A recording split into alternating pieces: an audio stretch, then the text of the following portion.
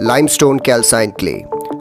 What do we know about this latest game-changing technology that has the potential of transforming and revolutionizing the cement industry?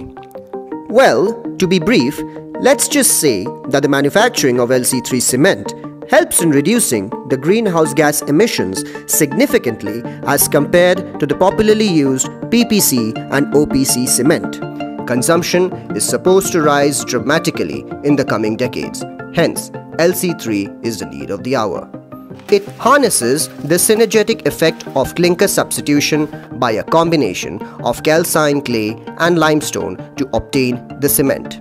Made from low-grade limestone, 45% of clinker is saved as a result. As the world population is expected to reach 9 billion by 2050 and the world GDP is expected to double, thus the vast quantities of sustainable resources are the need of the hour. LC3 cement thus brings hope as it manages to bridge economic growth and sustainable development. In Tara, through sophisticated and state-of-the-art technology, with the help of hard-working scientists and lab technicians, we ensure that LC3 cement is commercialized and reaches the masses. The process begins with teams of geologists excavating and finding kaolinite-rich clay samples from around the world. The clay samples are then brought into the Tara Ghitorni site, where each sample is carefully tested. The next step will be heating the clay in the oven after weighing to remove the moisture.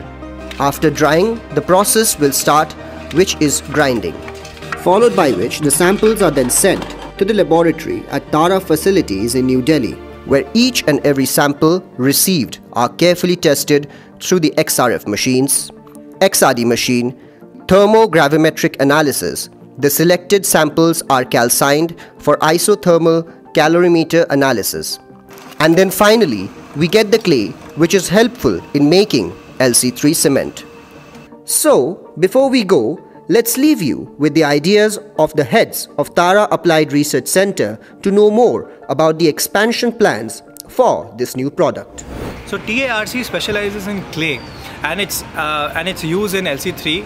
So in the next 4 years, we are looking at expanding the team, the scientific knowledge behind finding out the right materials to be used in combination of clinker, limestone and gypsum, which the cement industry already knows, and ours will be a role to support the cement industry to go green by 2030 and then ultimately to 2050.